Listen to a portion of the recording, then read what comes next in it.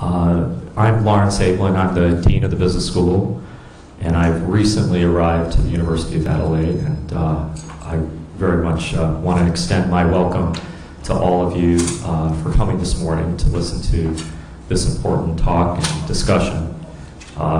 It looks like we have a very good turnout, and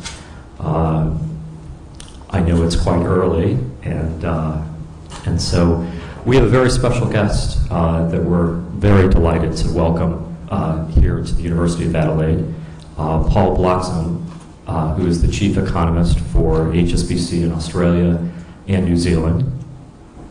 And in this role, he is the Chief Spokesperson for HSBC on forecast and trends for both the Australian and New Zealand economies, so quite a very important role, and their interaction with the global financial markets and international economies. So there's probably no end to Paul's workday. My guess, if that is the case, you probably are working 24/7, given the timing of the markets around the world.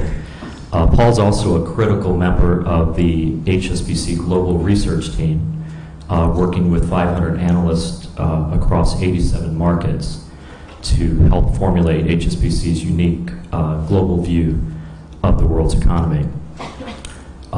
And then just briefly prior to joining HSBC, Paul was an economist with the Reserve Bank of Australia's Economic Analysis Department, where he headed up the overseas economies and financial conditions sections, as well as worked on domestic forecasting and pricing.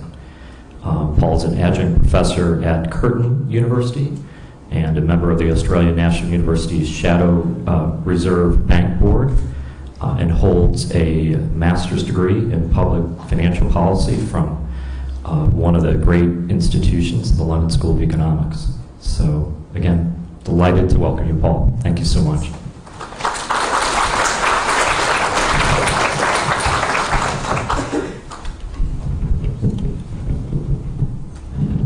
Good morning. It's a great pleasure to be here, and thank you very much for that introduction. It's a great pleasure to see all of you here. It's also a great pleasure to see a very large group of students. I don't remember that undergraduate activities used to start at this time in the morning. Maybe they do now. The world has gotten tougher. But thank you very much for everyone for coming along. How does this, is this a little bit loud? Is it okay? I might see if I turn it down just a little bit. So it certainly is a very busy job, this job covering Australia's, the Australian and New Zealand economy for HSBC, and as you rightly pointed out, it's very much the case that this is a very international job. I spend a lot of time both travelling internationally to talk about Australia and New Zealand, but also absorbing information from a 24-hour cycle of what happens in terms of global markets. And one of the things I think that's probably most important about this job actually as a macroeconomist, both for my client base and in terms of the public role that I play, is to try and separate what's noise from what's signal. Because if you keep in mind that, of course, every day and every minute you've got one of these things sitting in your pockets, one of these phones sitting in your pockets that provides you with news, apparently, or apparent news. It's information. And it's very hard to know which bits of that information are going to be important for the macroeconomy and which bits are going to be less important. And I think one of the things that helps you to work out what's important and what's not is to take it back to a macroeconomic framework, to be able to apply a macroeconomic framework to the world and say, well, actually, this event is probably not going to have a big effect on Australia, or it's not going to have a big effect on this particular financial market, but this set of events, there's risk building here, and this is much more what you need to keep your eye on. And you wouldn't be surprised, perhaps, or maybe you would, that market participants even can get distracted by small amounts of noise, things that add volatility, when in actual fact the big picture story is over here, and the big picture story continues to play on. So, to my mind, that's one of the big things that an economist ought to be doing. And so you'll probably see in the set of slides that I've got, and in the conversation that I have with you, that I tend to take a fairly long-run view, a fairly big picture view. It's about a sort of broad context of history and what is happening right now, and putting it against that broad context to work out which bits are important and which bits are not so important. So it's fair to say that Australia has done really well in recent years, and I think that's probably, particularly within the Australian economy itself and in the domestic media and in the domestic commentary, perhaps understated. Australia has done phenomenally well. Our economy, if you look at the broadest metric, GDP, over the past 5 years has grown by 14%. If you compare that with the United States, the US economy, despite the enormous amount of stimulus that they've delivered, they've delivered fiscal stimulus, they've cut their interest rates to zero, and then they had to do more, so they've been adding to the Federal Reserve's balance sheet, what's referred to as quantitative easing. They've delivered everything they could get to throw at the economy to get it to grow, and it's only grown by 7% over the past 5 years. But that's impressive in the scheme of things when you compare it to the rest of the world, because the European economy has actually shrunk by 1% over the past 5 years. 5 years have gone by and the European economy is actually 1% smaller than it was. The British economy is just starting to recover now. It's 1% larger than it was 5 years ago. But in the context of that, Australia's performance is stellar. We've done very, very well. And why have we done so well? Well, in large part we've done so well because we've had very strong ties to Asia and to China. The Chinese economy is 60% larger than it was 5 years ago. So for all of the talk there is, and there is a lot of talk about the idea that Australia has become very tied to China and potentially is overly reliant on Chinese growth, in the scheme of things, actually China is the main reason why Australia has done so well through that period of time. And indeed, it's probably the main reason why I am still relatively optimistic about Australia's growth prospects. Even though the mining story is slowing down, and we're going to talk about that in a little bit more detail in a moment, the Australian economy still has very strong ties to one of the fastest growing economies in the world, in the form of China. And China, on average, is still poor. China has been converging, its living standards have been lifting, and of course it's been growing very quickly. But on average, GDP per capita is still fairly low. As you will all know, those who study macroeconomics, there's this process of catch-up as countries catch up to the technological frontier. Well, China's still a long way behind that technological frontier. There's an extraordinary amount of catch-up yet to come. And Australia is very fortunate to be very tied to this part of the world. It's very fortunate that Australia is tied to Asia, tied to China, and not, unfortunately, like the British, for example, who are very tied to Europe. Europe is the old world. Europe has got some enormous challenges. Those challenges are going to go on for probably the next decade and maybe longer. They've got lots of challenges that will mean that their growth will be slow. And even though, with a slow-growing trading partner, Britain has got a far less optimistic outlook, in my view, than the Australian economy has at the moment. So, what are the big stories at the moment? What's going on right now? Well, the big story for 2013 was all about watching the Federal Reserve. After 6 years of the Federal Reserve and the US loosening policy, trying to support its economy after the global financial crisis arrived in 2008, after it had spent 6 years loosening policy settings, around the middle of last year, Ben Bernanke got up on a box and said, you know, when the economy starts to improve, we're not going to keep buying all these assets in the market, and actually monetary policy might just have to start moving in the other direction. It was the first hint that the markets had had in 6 years that actually the Federal Reserve was considering moving its policy instrument the other way. They've delivered an enormous amount of stimulus. Interest rates got to zero not long after the global financial crisis began, and the Federal Reserve started stacking assets onto its balance sheet, buying assets in the market, quantitative easing, in order to pour it back into the banking system, and hope that the banks would lend it to the rest of the economy and that would lift growth. Of course, it's been a long and slow and sluggish recovery in terms of the US economy, but we got to May last year and Ben Bernanke, the chairman of the Federal Reserve, decided actually this is the point in time where they might consider starting to move in the other direction. Now, from a macroeconomic perspective, as a macroeconomist observing this, I thought to myself, this is not big news. Surely everyone must believe that when the US economy starts to recover, the Fed's going to start withdrawing stimulus. But to the markets, this was enormous news. This was huge. Market interest rates, the 10-year bond rate was at 1.6%. Extraordinarily low in the scheme of things. The world was prepared to lend to the US economy at 1.6% per annum for 10 years, which is a very low interest rate in the scheme of things. Why? Because they believed the US economy was going to have a long period of weaker conditions. Well, Ben Bernanke getting up and saying, actually, we think things are starting to improve, meant that 1.6% bond yield went to 3% in 6 weeks. So it went up a lot. And that has a big effect on the global economy. As soon as interest rates rise in the US, what tends to happen is capital flows back to the US, because it's still seen as the deepest, most liquid, safest market. And that's what we saw. Those bond yields rose to 3%. Along the way, of course, tightening of monetary conditions in the US, some sense that the Fed is going to start to withdraw, had big ramifications for the rest of the world.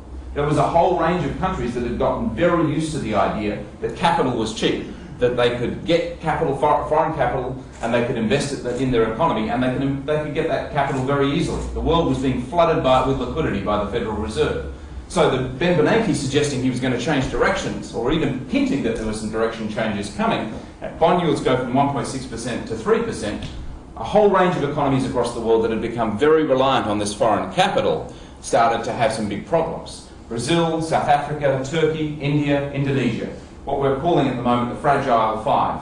Countries that have got very large current account deficits, and as you know, that implies that they've got large foreign capital reliance, so a lot of capital flowing in, suddenly saw that with that capital dry up. Their currencies fell dramatically around the middle of last year, and so they all had to start thinking, well, what are we going to do? What's the first reaction you do? Well, you start lifting interest rates. Because if you lift interest rates in your own domestic economy, the capital doesn't run away as quickly. So these countries started to come under pressure. We get through to the second half of last year, and the market started to believe, or they had believed, that Ben Bernanke had told them it was going to come in September. But in September they were going to start slowing down this asset purchasing program. Turns out he didn't deliver. Not September. You had to wait till December for that to happen. So this range of emerging economies that I've referred to, Brazil, South Africa, Turkey, India, Indonesia, they got a bit of a reprieve. But the Fed did start to taper, did start to slow down its asset purchasing program, so it was buying $85 billion worth of assets in the market every month, started to slow it down from December. And this set of countries then came under pressure again.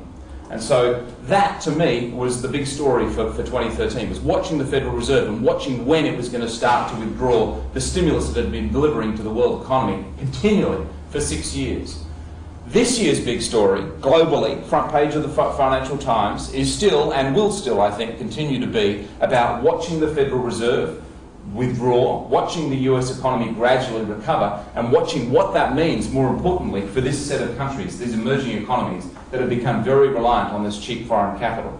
Brazil, South Africa, Turkey, India and Indonesia are still very much in the news because their currencies have fallen, they've been under a lot of pressure, they've been forced to lift interest rates, and that of course means their growth is slowing down at the same time. So those countries are a big focus for the global news. What's interesting though from Australia's perspective is that of course these are not big trading partners of Australia's. Australia's two major trading partners are China and Japan. And those two countries, as you might know, have current account surpluses. They are big exporters of capital. They have got their own domestic saving and they use their own domestic saving to grow their economies. And so they are not really subject to this same force of the Fed withdrawing and the withdrawal of Fed money actually meaning that they're potentially under pressure. China and Japan are self-funded. They've got their own savings. Their own stories, though, are interesting in and of themselves. So in China, of course, we know Chinese growth has started to slow down. And people have gotten worried because China used to grow at 10%, double-digit rates, and everyone's saying, well, now it's only growing at 7.5%. What are we going to do? My view on that to some degree, and I'll show you some slides in a moment. I will get to some slides in a moment. My view on this is that they are still growing extremely rapidly. And of course, China is a much larger economy than it used to be. So it's still a very large contributor to global growth. But the Chinese growth rate is slowing down, and China does face some internal challenges of its own. Its financial system is growing very rapidly, and when a financial system grows very rapidly, you can often get misallocation of capital. Something called the shadow banking system has been very much a topic of discussion in recent times because they've got a banking system, but the banking system is very well regulated, very highly regulated. And so a lot of the activity for people looking for more return has started to form outside of the banking system in something called the shadow banking system. And a lot of risk is built up there. And so a few of these loans that are in the shadow banking system have started to fall over, and probably more of them are going to fall over yet. And it's a bit opaque, so people don't quite know what it means and how it's going to play out. But in the scheme of things, it's still a fairly small story. China is still able to grow. The Chinese authorities have a big challenge though. They are trying to open up their financial system and still continue to grow their economy at 7 or 7.5% without seeing a collapse. And so that's a big focus for this year's story. My view, the house view in HSBC, is that China has got it largely under control. They're going to be able to continue to grow quickly, which is a fundamentally important story for Australia. Just briefly on Japan, before I try and use some of the many slides I've got with me, Japan has got an interesting story as well, because back in December of 2012, they elected Shinzo Abe, who is their new Prime Minister, on a platform of getting Japan out of its long funk. Japan had had 2 lost decades. Japan had had 13 years of deflation. And Shinzo Abe was elected saying, we're going to put in place 3 different strategies for getting the Japanese economy to lift, for getting inflation to rise. The first is, we're going to do what the Fed did. We're going to get the Bank of Japan to pump liquidity into the Japanese system. That's going to put some downward pressure on the yen. That pumping liquidity into the banking system is going to flow through to the economy, and we hope it's going to lift things. The Bank of Japan is planning to pump more liquidity into the system, more liquidity into the Japanese system than the Federal Reserve is in their third quantitative easing program, so in terms of yen being pumped into the system. It's an enormous quantitative easing program. The second strategy that he had in mind was he was going to boost fiscal spending. They were going to build more roads, more bridges, and more infrastructure, and they've already done that to some degree. And the third was he wanted to put in place structural reforms to deal with the fact that their labour market has become less flexible, their services sector has got low productivity. These are issues that Shinzo Abe was seeking to deal with. Well, the first two he's delivered. He's pumped prime the economy full of cash, and the public sector is starting to spend a whole lot more. And Japanese growth has started to lift. We now have inflation in Japan. We've had the highest rate of inflation in 13 years. It's almost hitting the Bank of Japan's target at this stage. So this is an important story for Australia because our 2 major trading partners are actually seeing their growth do okay. We're actually tied to 2 countries which are not reliant on that Fed story and are very much continuing to grow. And indeed, Japan, I think, has got a fair bit of upside in the scheme of things. What does this mean for Australia? Well, Australia, of course, has had a massive amount of mining investment going on in the country and had our own challenges, and that is, as that mining investment starts to fall, which is already happening, what is going to take over as a driver of growth? And again, from my own perspective, we've been fairly optimistic. Our view is the bulk of the Australian economy is outside of the resources sector, and the bulk of the Australian economy is quite sensitive to where interest rates are. The RBA has managed to keep inflation under control, so it's been able to cut interest rates at the right time to try and get the rest of the economy to start to pick up. And we're seeing some signs that that's already happening. So I have lots of slides, and you'll probably get very excited about my slides. I hope you do. I have about 55 slides. I'm not going to go through 55 slides. There's no way that I carry way more slides than I need. I'm going to pick and choose the ones that I think are most pertinent to make some of the supporting, to be able to support some of the points that I've already made and to add some new ones along the way. And then I'm going to make sure also that I leave plenty of time for questions, because certainly from my perspective, the most interesting part of this is also to get some feedback from you as to what you're interested in talking about. And of course, it has to be the macroeconomy. I know nothing about sport. So these are the sort of 6 themes I wanted to touch on. And I'm going to flick through a couple of slides for each of these themes. First, the pickup in the global economy. There's a pickup in global growth expected for 2014. But as I said, we think it's going to be led by the US. We think the US economy is starting to lift. The Federal Reserve is starting to withdraw, and that's something worth keeping in mind. The second thing is that Australia has had 2 booms that have been supporting its long boom. Okay, Australia's long boom, we've had 23 years of continuous GDP growth in this country. It's been driven by 2 things. In the early part of in the late 1990s and the early 2000s, it was led by a ramp up in housing credit, a ramp up in leverage, something that happened across the rest of the developed world as well. Financial markets got deeper, households took on more debt, house prices rose, and we went through this transition from lower household debt levels to higher household debt levels in moving in terms of the transition from one state to the other. Households were able to spend a bit more, and that was one of the key drivers of growth back then. Fortunately for us, that period came to an end in about 2003 and was neatly taken over by a mining investment, or a mining boom. Commodity prices ramped up a lot, they got to very high levels and motivated a large amount of investment in the resources sector. Both of those stories, in large part, are now at their end. We're not going to see another ramp up in household debt levels. They're already fairly high in Australia. We're not going to see commodity prices continue to rise continually. Commodity prices look as though they've peaked. So we've got some other challenges. We have to deal with the fact that those 2 forces in terms of our growth are now in the past. There's something else that needs to come along and support our growth. I have a fair bit of optimism about this story, and what I've been describing is we need a 3rd boom. The reason I have optimism is because we, as I said earlier, we are very much tied to the Asian economies, very much tied to China. China we still think is going to continue to grow fairly quickly, and of course China is still poor on average, which means we are still in the position where China's got to see that transition as it gets wealthier, and it's going to change its spend. The people in China are going to change their spending behaviour. It's not just going to be all about iron ore and coal and LNG. It's going to be about services. They're going to buy more tourism services. They're going to buy more business services, more education services. And I think those sorts of things are areas where Australia still has many, many opportunities to take advantage of the growth in Asia. We are still highly tied to the parts of the global economy that are growing most quickly. The third theme is one, of course, that is important, and that is the resources sector and what's been going on there. The resources sector is slowing down.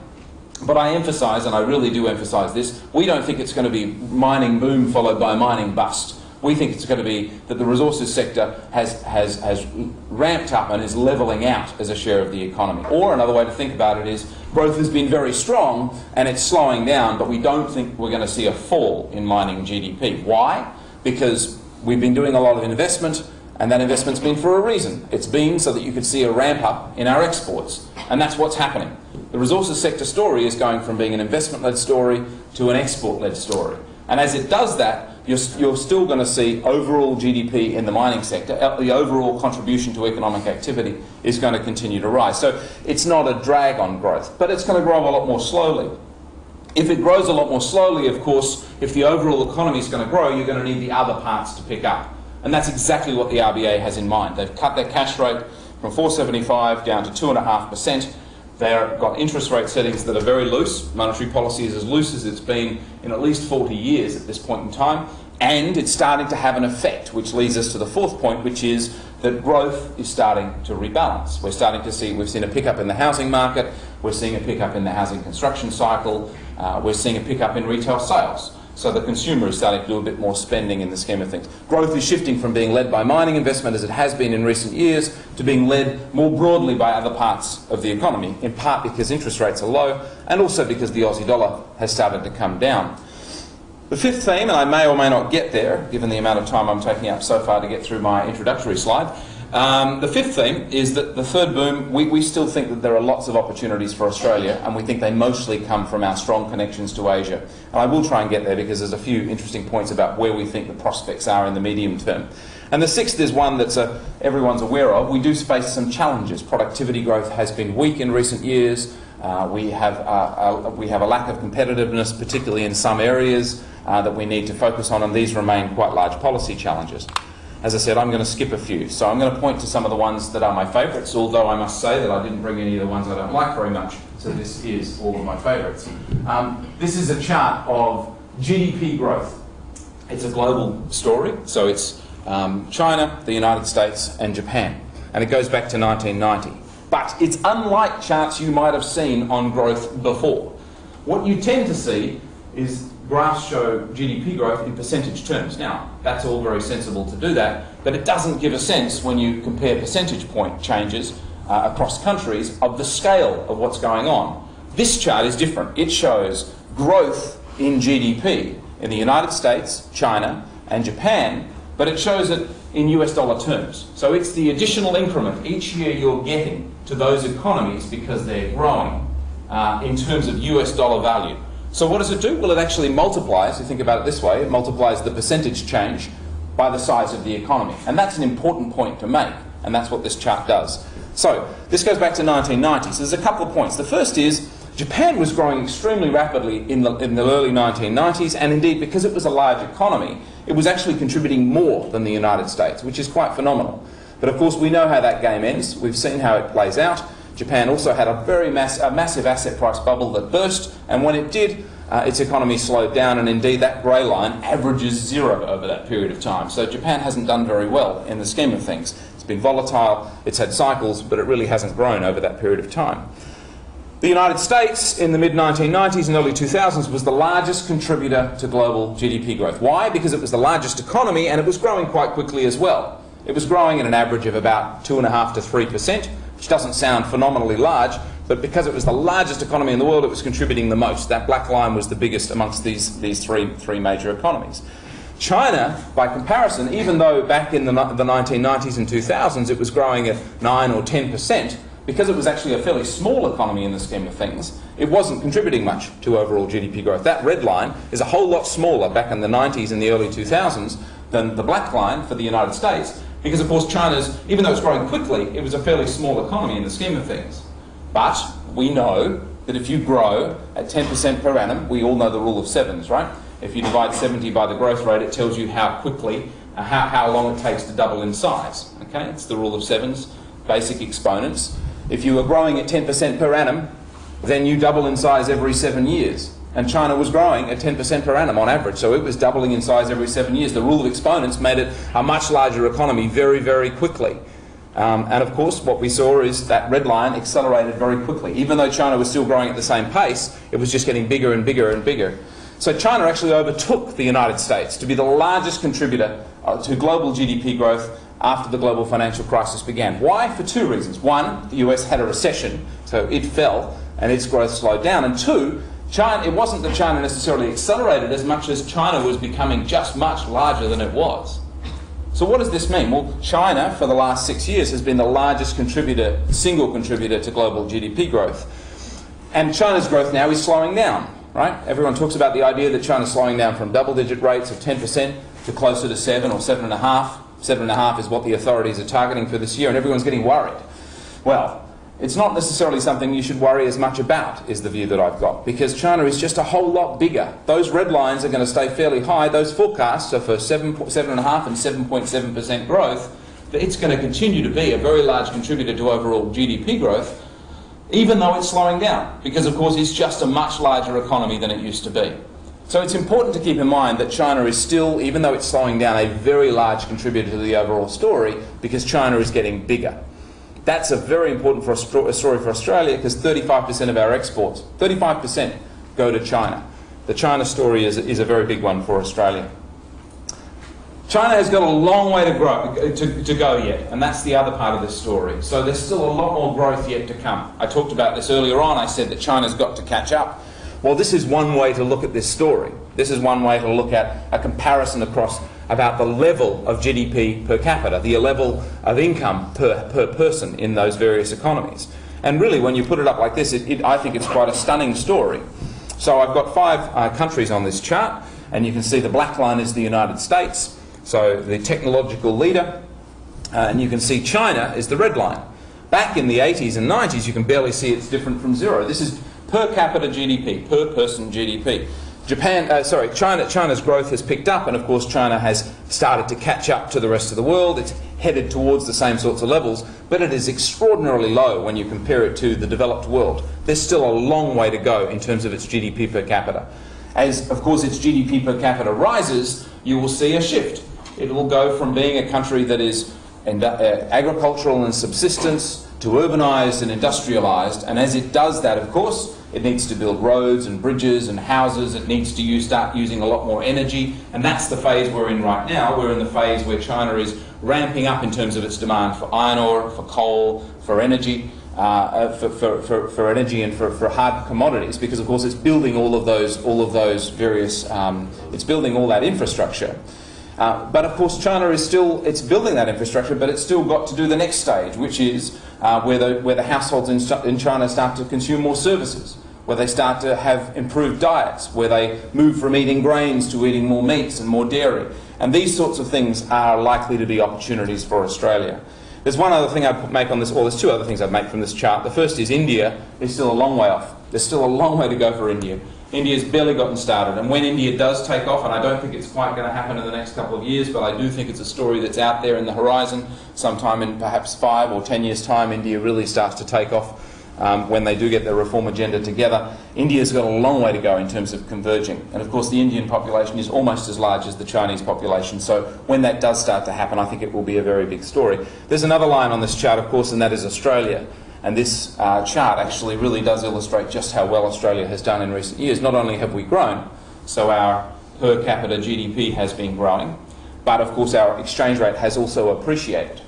So we have gone from an exchange rate that was close to 46 cents back in the early 2000s to a peak of 110, and now we're sitting at 90 cents. Of course, a doubling in the exchange rate means, of course, our GDP per capita in US dollar terms has risen. Now, there are lots of different ways to measure this, and I am cognizant that we can do it in purchasing power parity terms as well, but that's the idea that I'm trying to put forth is mostly about the idea that there's convergence going on. You can show the same chart, PPP, and it actually shows the same story. And the previous chart, the idea was to show just the increment that's delivered to global demand in US dollar terms, because of course that's how it shows up in terms of the demand for things like Australia's commodities. So if people want to take me up on the PPP issue, we can have a chat about that afterwards. But I did this quite purposefully, and considering whether I would use one or the other as an idea. I've got a lot of slides here. I want to touch on just a set of the global themes that we've got in mind for 2014, and then I want to move a little bit on to showing some pictures about the resources sector and commodity prices, and then I want to get a little bit onto Australia, and I've got probably about 10 to 15 minutes to get all that done and still have some time for questions for you guys. So very quickly on the 14 themes, because those are things I've largely touched on anyway. The first is the Chinese economy. It's a year of reform for China. That's the way we're looking at it. Their economy is slowing down a bit, and what they are really focused on is trying to get their financial system, opening up their financial system to the rest of the world. It's happening actually quite quickly because they face some pretty big challenges, but in our view they're focused on quality of growth rather than quantity of growth. They're aware that they're not trying to get their economy to grow back, to grow again at 8 or 9 or 10%. It will slow down. It's become a much larger economy than it used to be. But they're very focused on making sure that they don't have any bumps in the road, that effectively their financial system doesn't misallocate along the way, and they don't have to have a significant downturn to correct for previous issues. So they are very focused, the authorities, on the quality of their growth. We can talk about that more in questions if you'd like. Japan is still transforming. Transforming in the sense that the Abenomics, the thing I talked about earlier, has just been delivered, and we're still yet to see what that means. Its growth is lifting, but it's a question as to whether it will be sustained. Another part of this story for Japan that's pretty important is that as the Bank of Japan is pumping liquidity into the Japanese financial system, it's not all going to stay in Japan. Some of it's going to flow offshore, and that's what that offshore flows are expected story means. Some of that capital is going to eke into the rest of Asia and into Australia as well. The United States, well, I haven't talked much about the US, but I think the US is on a modest road to recovery. Of course, the recovery from the global financial crisis has been long and drawn out, and its economy is still, it's only just recovering, but we do think that things are picking up to some degree in the US, enough to allow the Federal Reserve to continue to slow down its asset purchasing program through this year, and perhaps by next year they're even considering lifting interest rates. And again, we can talk about that a bit more. That's a big topic, by the way, of conversation when I travel the world. Everyone wants to know what HSBC's view is on the US and when interest rates are going to rise, because US interest rates are still a very, very large, still have a very large effect on global financial markets. In fact, probably the largest.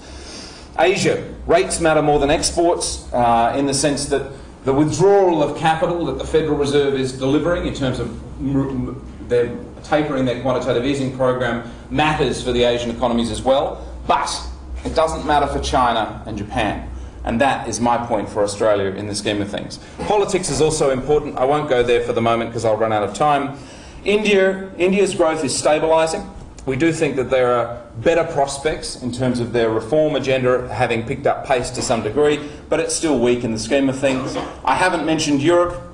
Europe is stabilised. It's a bit better, but not good enough in the scheme of things, because European growth we think will be a little under 1% this year. And indeed I think Europe is going to be in a long period of adjustment that's going to mean that their economy doesn't contribute a lot to the increment of global demand. Brazil, the World Cup will not be enough. They have the World Cup this year, but Brazil's almost in recession at the moment. Brazil has had a significant downturn. They didn't manage the run-up in commodity prices quite as well as Australia did, and actually it's an interesting test case as to why and how that happened.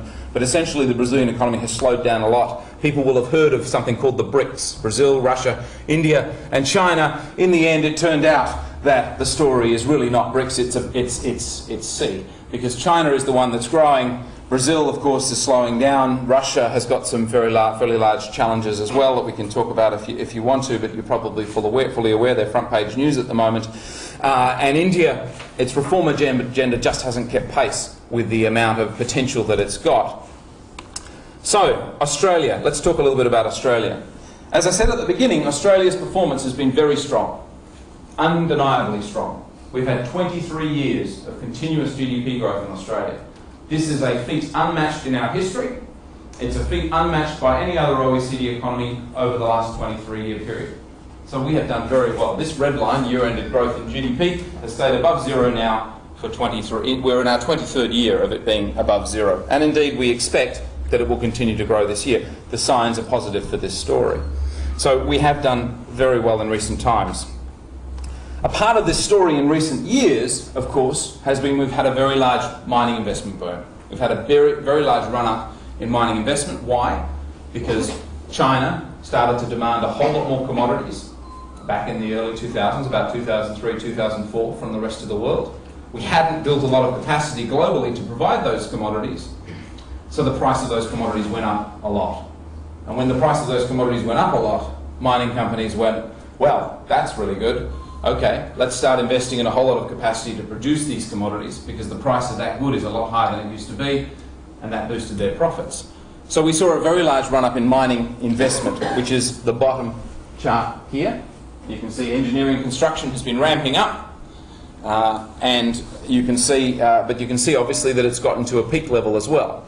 So mining investment has been ramping up and has been particularly strong, was particularly strong in 2011 and 2012. It started to level out last year and it's going to fall. Why is it going to fall? Because we've just done so much mining investment, it's not possible for us to keep building as many projects, as many large projects as we've been building in recent years.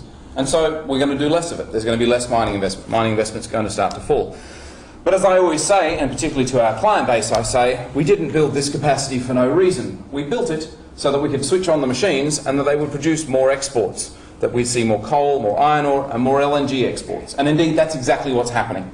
That red line in that same chart shows you the exports are starting to ramp up, and there's a lot more to come. The LNG projects we're building in Australia have yet to start to produce anything. They've yet to be switched on. When they do, we get a 300% to 400% rise in LNG exports over the 5 years from about 2015.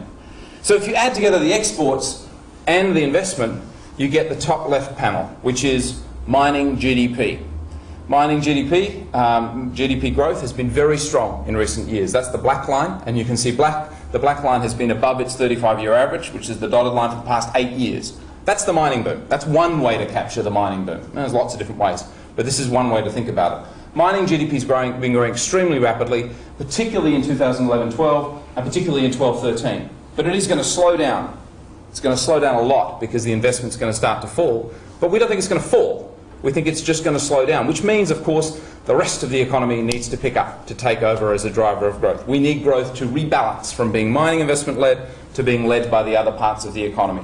Thankfully, there are some signs that that's already happening. I'm sorry to skip through so many, but there are some signs that that's already happening. The housing market is lifting. Low interest rates in Australia. The RBA cut its cash rate from a peak of 4.75. It's now got it at 2.5%. Mortgage rates are at their lowest levels in 40 years. The cash rate, the RBA's cash rate, is at its lowest level in history. So they've cut interest rates aggressively to try and stimulate the non-mining sectors of the economy, the parts of the economy outside of the resources sector, and indeed they're having some success. House prices are up 10% over the past year. They're up 12% since their trough in May of 2012. And it's not just a house price boom anymore. It's starting to flow through now to a pickup in residential construction as well. So this chart shows two lines. Red line is the level of residential investment in dollar value, and the black line is the number of new approvals for residential investment. And you can see that timely indicator is telling you that dwelling approval, that new residential construction is going to start to pick up quite strongly in the coming couple of quarters. We think we're going to see the strongest period of dwelling investment in Australia in 12 years, in 2014. So growth is shifting from being investment-led in the mining sector to being more led by the other parts of the economy, particularly the bits of the economy that are responsive to interest rates. Consumer sentiment is sitting around its average of 100, not particularly exciting, but consumption growth has started to lift a bit. Consumers are starting to open their wallets in response to low interest rates, and we're seeing that will be a force in terms of helping growth rebalance as well. We're also seeing an improvement in business conditions. So this chart is a bit novel. It shows the National Australia Bank measure of business conditions, which is the black line, overlaid over GNE. Does anyone know what GNE is? GNE is domestic demand, a measure within the national accounts that measures domestic demand. And I've excluded engineering investment. So effectively what I've done is tried to get to a non-mining measure of domestic demand, proxy. The bottom line is the black line tends to have a fairly good relationship with non-mining GDP, effectively the part of the economy that you need to rebalance, the bit that you're watching to see pick up. And it turns out that that red line is starting to lift, and the timely indicators are telling you that it should lift a bit further. Growth overall is starting to rebalance in the Australian economy. One of the areas that is still fairly weak in the scheme of things in Australia is the labour market. Employment growth has been weak. In the year to February, we've only created 80,000 jobs, which is actually a pretty small number in the scheme of things. Employment growth has been running at 0.6%. It's been fairly weak. But if you look carefully at all the timely indicators we've got of what's going to happen with hiring, they tell you that things should start to improve fairly soon. That actually we should see an improvement in the labour market in coming months. That story is starting to play out. So we've seen an improvement in the activity indicators, we've seen an improvement in the housing market, retail sales, and we're starting to see now an improvement in terms of employment. So Australia's prospects, Australia's economy, the cyclical upturn has already started. So there's just a few more charts I want to touch on, and then I want to go to some questions. There was one part of the story at the end, the fifth theme, that I wanted to make sure that I got to, and that is Australia's third boom. What's next? What's going to happen? The mining story is slowing down, and although mining GDP is not going to fall, and we think it's still going to contribute, it's a great story in the scheme of things, in my view. We've built a lot of capacity, it's coming online, those exports are going to ramp up, that's going to be a good source of growth for Australia, but it's going to slow down. Mining GDP is not going to contribute as much as it did previously. So we need something else. What else are we going to benefit from? What is the world going to provide for us? And on this view, I'm actually reasonably optimistic. We are very tied to Asia already. We have strong population ties. 28% of Australia's population was born somewhere else. And the largest inflows that come into Australia come from Asia. That's been happening now since the mid-1980s. The number of Chinese coming to Australia is now more than the number of British. The number of Indians coming to Australia is now more than the number of British. We have very strong population ties. We have very strong trade ties. 65% of our exports go to Asia. So we are very strong in the trade space. And the finance space is growing. It's a very small linkage at the moment, but it is growing. And so taking advantage of those opportunities that Asia is going to offer, in my view, is the reason why I have optimism that we're going to continue to be able to grow. So there's a few aspects. There's a few areas where I think things have got a lot of prospect. I think, firstly, the education sector. It's been under a lot of pressure in recent years, and indeed these are international student enrolments. It's the red line, so this may be close to your heart, some of you who are academics. This international student enrolments have fallen since their peak in 2009 for a couple of reasons. One, the Aussie dollar was very high, which made us less competitive. And secondly, I think policy wasn't helpful. After the 2010 election, there was a fair bit of there was a cutback in terms of student visa issuance, international student visa issuance, which meant that fewer visas were issued. And then we had some issues also with students from India and some racial tensions in Melbourne, if you recall. The collection of those factors put some downward pressure, saw these international student enrolments fall. But the Aussie dollar has now come down, the student visa issuance has started to pick up, and we're starting to see those enrolments start to rise as well. I think this area has good prospects. I think as the Asian economies continue to develop and they want to do more and more of the things that the rest of us do as well, there will be more and more international students seeking to come to Australia. The tourism industry is already seeing a massive change in Australia. There's been a very large compositional change in terms of arrivals. If you go through the airport, and I do this more often than I'd like, but if you go through the airport, you know when you come back across international borders, you fill in that little green card, and the green card says how long you're going to be away, where you've been, what you're here for. Well, this is where the data end up. They end up in the Australian Bureau of Statistics. In this particular measure, this is short-term arrivals, and this is effectively a tourist number count, and you can see where people are coming from. Well, there's been extraordinary growth, 85% growth in the past 3 years in Chinese arrivals into the Australian economy. And that story is set to continue. The Chinese are travelling everywhere. The tourism numbers are rising very, very rapidly, and Australia is going to be, and indeed is already, a beneficiary of that story. Another story that's going on, of course, is, as I said earlier, the Chinese are opening up their financial system rapidly. And it's a key focus of the Chinese authorities to make sure that there is a lot of overseas direct investment, that capital flows offshore from China. This is a picture of overseas direct investment from the Chinese economy. Almost nothing back in 2004, ramping up over the past decade, and indeed they project it to continue to rise. They are looking to open up their financial system. What does that mean? It means more capital coming abroad, and Australia is going to be a beneficiary of that as well. As capital comes into our economy, that's going to make it easier for us to be able to invest. And finally, the agricultural sector. I am reasonably optimistic about this sector for Australia. I think as diets change in these emerging economies, in particular in China, as they shift from consuming a lot of grains to consuming more dairy, more meat, more sugar, more edible oils, more of the finer foods, you're going to see that they are going to demand, you're going to see more of a demand for these sorts of things. So this is animal product consumption, calories per capita per day on the vertical axis, levels of GDP per capita on the horizontal axis. As you move to the right, these countries get richer, and as they get richer, their diets change. They eat more animal products. Well, what does that mean? It means if you're a large producer of those sorts of commodities, meat, dairy, sugar, edible oils, you're likely to be a beneficiary. And Australia, of course, is a large exporter of agricultural commodities. I haven't gotten to the part about government, the fiscal situation or productivity. Perhaps we can take those in questions, but I do want to make sure that I've got time for questions. So are there any questions from anyone about macroeconomics? Yes? So I would like to ask you about what you think about the future of the financial system changing in Australia.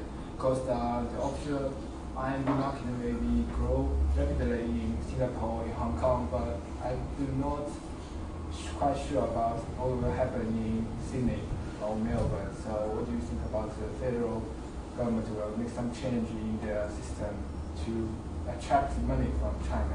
That's a really good question, and a really important one. And in fact, right now, we've got something called the Murray Review. David Murray, the former head of the Future Fund, and prior to that he was the CEO of Commonwealth Bank, is running a financial system review to look at how we should try to shift our financial system for it to better serve Australia's growth prospects. And I think there are a couple of key issues that they're looking at, and one of them is how do we mobilise the amount of saving within the Australian economy so that it is better allocated. We've got a very large pool of saving. Our superannuation system, for example, is the 4th largest in the world. We are only the 12th largest economy in the world, and we're only 1% of global GDP, but we have the 4th largest superannuation system, over the size of about $1.7, $1.8 trillion worth of superannuation funding. And so we have a lot of saving pool sitting here. How do we better mobilise that so that it actually gets to things like infrastructure, which we require? But I think another aspect is the one you raised, and this is a very important one. How do we try to make our financial system open enough and allocative enough to be able to see funds that a lot of saving that's sitting to the north of us up in Asia find the right home in Australia? To my mind, one of the key things that we seem to have in Australia, we have a huge equity market, but we have a fairly small corporate bond market. We don't have an infrastructure bond market at all in Australia. So I would like to see more sort of movements along the lines of trying to find ways to give an incentive for there to be greater corporate bond issuance, for there to be potentially an infrastructure bond market that's a bit deeper, because to my mind, one of the key things Australia needs right now is better infrastructure. We haven't been building infrastructure. We've got congestion in our major cities. I didn't talk about it, but productivity growth has slowed down in Australia, and I think part of the reason for that is a lack of investment in infrastructure. We have a pool of saving in the form of superannuation, but it doesn't seem to be ending up getting very much of it doesn't seem to be going back to infrastructure. There's a large pool of saving to the north of us in China and in the rest of Asia that could actually, should be seeking a return. And of course, if we had a financial mechanism for them to get that return out of infrastructure, that might be able to help. At the moment, the role of infrastructure funding seems to all come down to government. And I think there are better ways to be able to provide that. And I think that is, but I hope that it is a part of the Murray Review that's being put together at the moment. More questions? Yes? How do you think that the trend how do you think that Asia buying up assets in Australia and the outsourcing of Australian jobs will affect the economy? Do you think it will have a significant effect on economic productivity? Look, I mean, the way I look at this is Australia is already a very open economy in the scheme of things. We have a large trading relationship and we have fairly low tariff barriers, but in terms of financial flows, think about it this way: our Australian government bonds, which is actually a key reason why I end up spending a lot of my time travelling internationally, are 70% foreign owned. Okay? So our financial market is very open, and the rest of the world is very aware of exactly how open we are, how deep and liquid our markets are, and the fact that they can access our markets quickly. We have the 4th most traded currency pair in the world. The Aussie dollar US dollar cross is the 4th most traded pair, even though, as I said earlier, we're the 12th largest economy and 1% of global GDP. So there's an awareness that we are a very open economy. We're also a very open economy across another aspect, and that is 28% of our population was born somewhere else. So I think in having an open economy, in having an open financial system, and having a market that really does get set by a market where competition and the market determines pricing within the economy, you have to also accept, in large part, that capital can flow from abroad into the Australian economy and capital can flow offshore as well. And that's what we're seeing. We have a very open economy, capital does flow in. And I think you might be referring to the amount of capital that's flowing from China at the moment, particularly into Australia's housing market. I still think that's overall, it's a positive story that we have a market that is open enough to allow capital to flow from abroad. It's saving from abroad that's looking for investment opportunities in Australia. That is overall a positive story. I think there's also a sense that this idea that Chinese capital flowing into the Australian housing market is crowding out Australians out of our own housing market is overblown. There aren't very good estimates of this, I must say. I mean, even the RBA has said there just aren't very good estimates of this. But from everything you can work out from the statistics, this is a very small story. It's on the margin. If a foreign national wants to buy a house in Australia, a true foreign national, not someone who holds an Australian visa, they have to go through the Foreign Investment Review Board. And the Foreign Investment Review Board needs to give approval, and then each year they publish how many approvals they've given. Last year they gave 12,000 approvals. Housing turnover in Australia is somewhere between 450 and 500,000, so that tells you that actually about 1 to 2% of turnover is from true foreign nationals. Now I know there's a whole lot of other stories, and that's why it's complicated, because actually what happens is a lot of capital flows over here, and the purchases are made in the name of a visa holder, maybe a student visa holder, and they're a foreign national but they've got a student visa and they don't need to get approval. So there's a lot more ways that capital can flow here. But in general, I just don't think this is something, one, we can control particularly, or two, we ought to be trying to control. If you want to deal with affordability issues in the housing market, I think there's one simple way to do this, and this is the clearest way, and that is reduce the regulations within the states for land release and for urban infill, and that will allow the supply side to adjust. And as supply adjusts within our cities and there are more houses built, that will help to rebalance what's happening with house prices. I think the main issue here is essentially that we haven't got enough houses for the amount of demand that exists, and the way you do that is you deregulate so that there are more houses brought online. Are there more questions? I'll go here. Yep. What's your view on the future of manufacturing? Pessimistic. I like to put this chart up. I didn't use it, so it's one that I can actually use to show this point. Okay?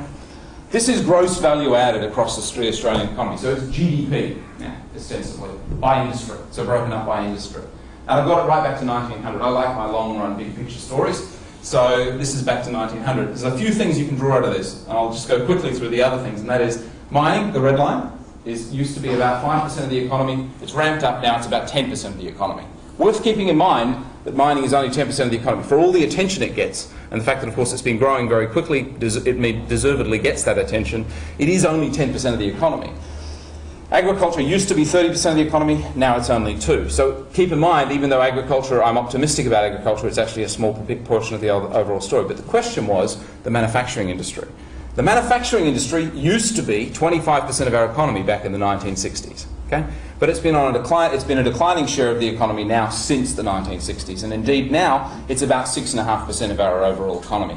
This picture is very similar to the rest of the developed world. There are very few countries where you've seen developed countries where the manufacturing industry has been rising as a share of the economy, and it's not a consequence of the high Aussie dollar. It's a consequence of globalisation. The world has opened up. And so global participants have said, well, where's the best place for our manufacturing plants to be? Well, it's where the labour is cheapest and where the economy is fairly open, and that turns out to be the range of economies that have entered the world in the last 30 years, the Eastern Europe, but most importantly, Asia and China in particular. So manufacturing has been moving to where the labour is cheapest. Australia is not that place.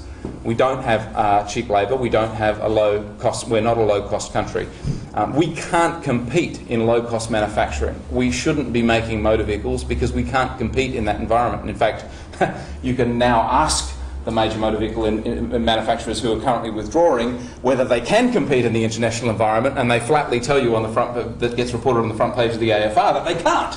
They say they can't compete. So we just can't have a competitive, low-cost manufacturing industry. I think there are some opportunities within manufacturing that are high value-added, very precise type things. For example, I think the Governor of the Reserve Bank just recently referred to the fact that Boeing has a factory, buys its ailerons from a small operation in Melbourne that produces these things.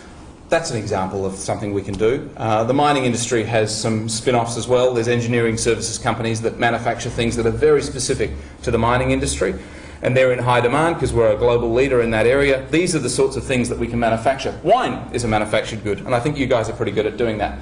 I certainly enjoyed some of it last night. So I think if we can do things that you can compete in, if you've got where you've got a comparative advantage, then we ought to. But we ought not protect industries that we can't compete in the medium term.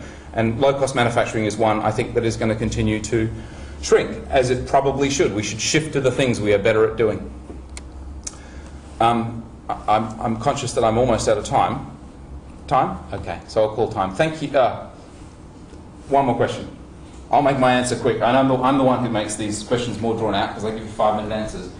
I was just wondering, with the current government fiscal deficit, how much longer do you believe that would last for? Yeah, I didn't get a chance to talk about fiscal policy, and unfortunately I've got lots of answers to that question. So I'm going to try and do a very quick version of this story, okay? The quick version of the story is this. We have a fiscal deficit, absolutely, and it would be much better right now if we didn't. We've just come through a mining investment boom, and we've come to the end of an extraordinary period in Australia's history. Biggest run-up in our terms of trade, very beneficial period for GDP growth. And we've got a fiscal deficit at the end. So we should be in better shape, absolutely.